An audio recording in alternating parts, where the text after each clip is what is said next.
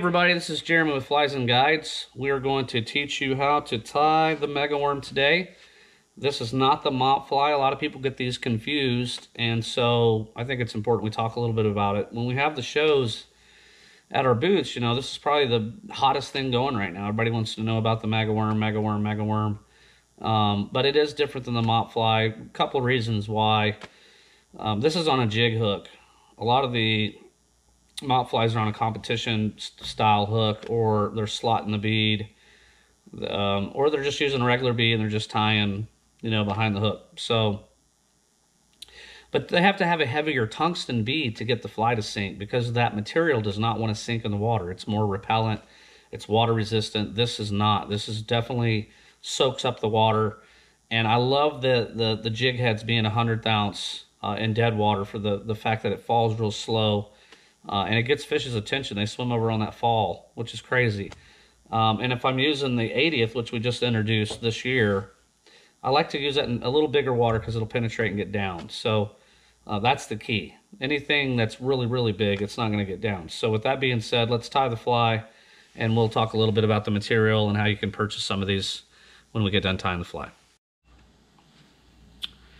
Okay, so let's get started. We're going to use the jig that I actually pour, and this is a black nickel finish, so it's not going to rust.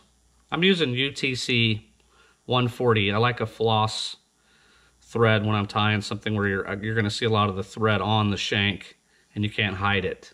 Okay, so we're just going to do a smooth base, and I do that really just to so it's got something to grab, and I kind of want to hide that paint, you know what I mean? And the material, it comes like this. It comes on a big skein, and you can just cut it to your desired length. That's kind of what I like about it too, is you can cut it to whatever length you want. I got people that have ordered these from me, and they want to fish them in bass ponds, and they want that tail extremely long. So if you see what I did, you want to cut that flat, you want it straight, and you want to feel that core in there so it doesn't really slip. And you want to grab a lot of that material. If you notice, I'm going to tie in all that excess. That really locks that in, and it really keeps it from slipping, and it's durable. And it creates a little bulk, so you can really create a nice smooth head up here. And that's about it. I mean, Mickey Mouse can tie this fly, but I'll tell you, man, it catches a lot of big fish. I've caught a lot of big fish on this fly. It requires glue. That's the biggest part about it. So we're going to burn the end, and you don't want to catch this on fire. You just want to kind of hoover, you know, that over it, and you just want to cinch it so that that doesn't come apart, because it will. The last thing we do is we're going to glue it. And I like, you know, a fairly amount of glue, not enough to like glob it, but I want to definitely make sure that I'm covering all that thread.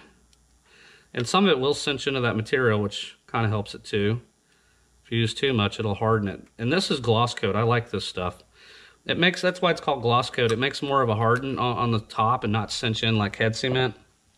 So it takes a little longer for the water to penetrate through that gloss coat. So it's just more of a bond over the thread. So that's it. That's all you got to do. We have these kits for sale too. If you just, you know, at the end of this video, you can click the link. It'll take you to the website where you can buy this stuff.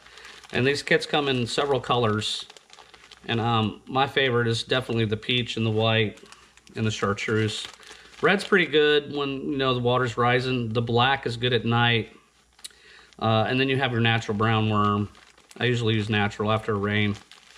And these are $10. They come $10, and you get a sample in here with a business card. You get 25 hooks, and you get enough material to tie around 30 in case you mess up. So that's pretty cool. And then you got these hooks. We paint them, we pour them, we do it all. You can purchase these on the website too. They come 25, 50, and 100 count. So thanks for tuning in, and we'll see you on the next video.